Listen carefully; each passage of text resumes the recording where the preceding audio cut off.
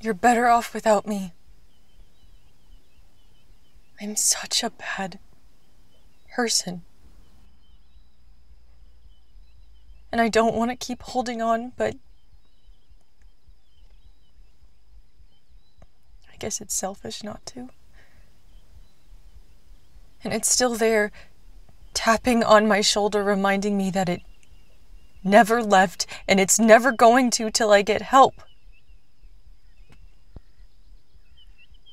But I'm broke. So I have to stay broken.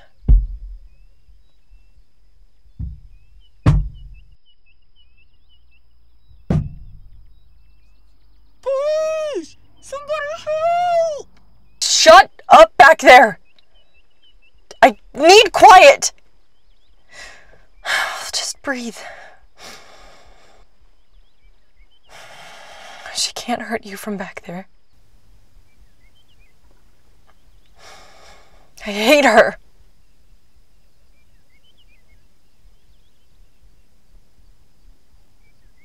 I hate myself. I hate this feeling. Can we please just talk about this? Please? No! We can't talk about this. Now shut up or I'm coming back there. Fine. I have been screaming for a year and no one has looked up. No one hears me.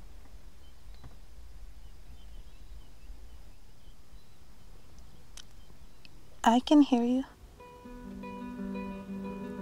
Just talk to me.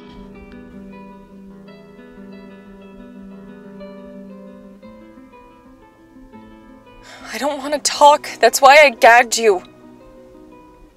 But I guess that didn't last for long. Well,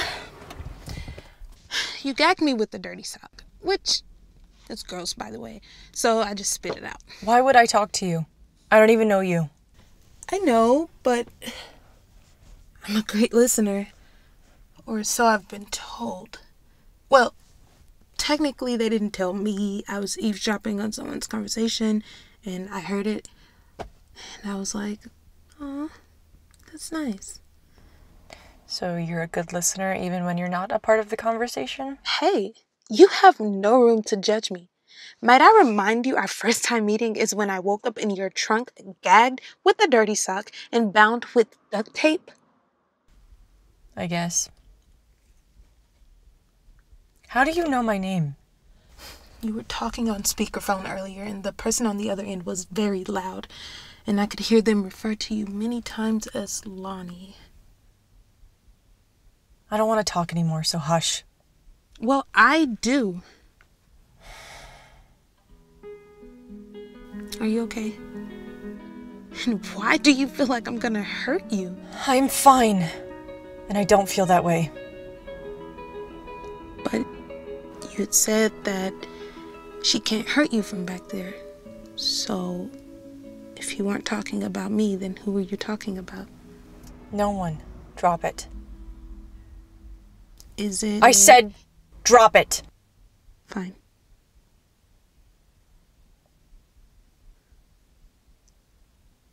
Could you turn the radio up? I want to hear what they're saying on the news. Fine, just stop talking.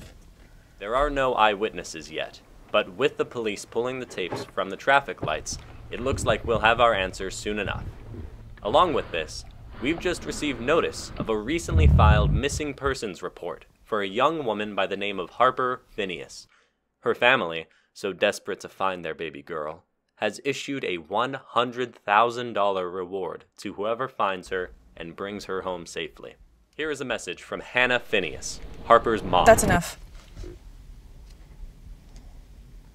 You know, if you let me go, I'm sure we can put this whole thing behind us. Go back to town. It'll be our little secret. I said that's enough. You don't get it, do you? Neither of us are leaving this car, okay? At least, not physically.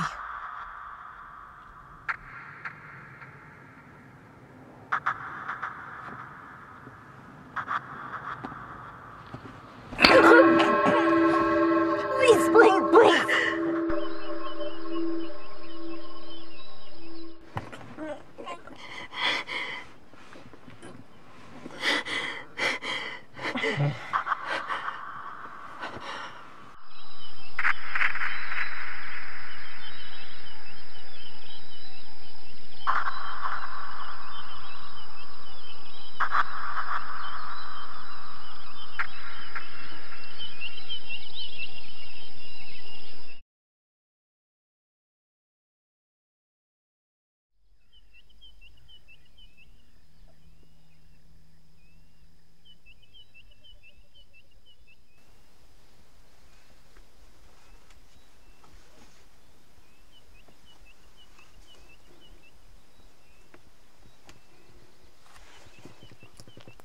You're awake.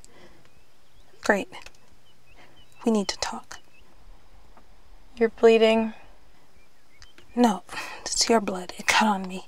No, your shoulder. It's bleeding.